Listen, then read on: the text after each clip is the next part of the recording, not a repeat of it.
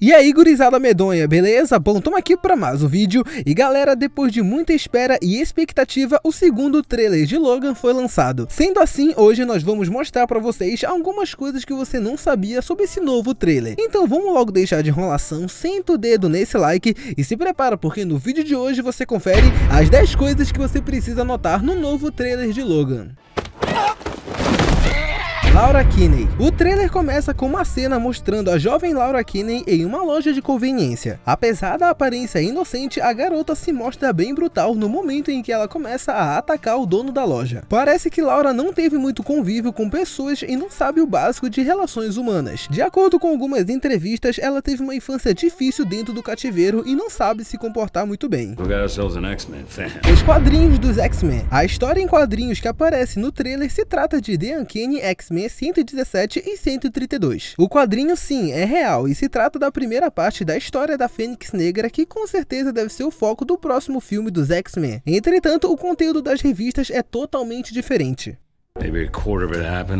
Trajes diferentes. Os trajes que aparecem no quadrinho do trailer são inéditos e nunca apareceram nos quadrinhos. Especulamos que possa haver uma cena em flashback com o Wolverine usando o mesmo visual que aparece no quadrinho, o que seria com certeza algo incrível. Eu não sou quem você pensa que sou. Claramente, Laura pensa que as semelhanças entre ela e Logan sejam fruto de uma possível paternidade. A imagem que Laura tem de Logan foi construída com base nos quadrinhos dos X-Men que ela lê, no qual ela vê um Wolverine sem freios e com uniforme de herói. Entretanto, nos quadrinhos e na animação, onde foi criada a X-23, é fruto de um experimento que pretendia recriar a arma X. Parte dessa drama foi mostrada na cena pós-crédito de X-Men Apocalipse, aonde amostras do DNA do Wolverine são retiradas da instalação do lago Alcali. A cena do jantar. A cena do jantar foi um dos pontos mais emotivos do primeiro trailer. Ela foi exibida integralmente durante a Comic Con Experience e mostra o Professor Xavier, o Wolverine e a X-23 jantando numa casa de uma família humana. Eles são questionados sobre o destino da viagem e há uma confusão na hora das respostas. O velho Wolverine também fala sobre a época em que o Professor Xavier era o diretor de uma escola para alunos com habilidades especiais. Not okay. Wolverine.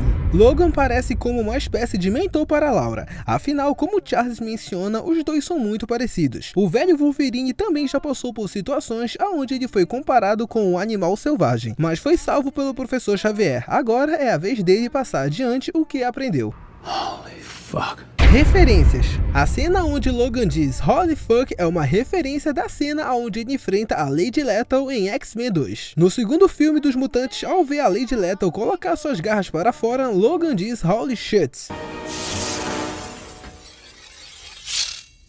Holy shit. E se vocês perceberem, até mesmo o posicionamento da câmera é imitado.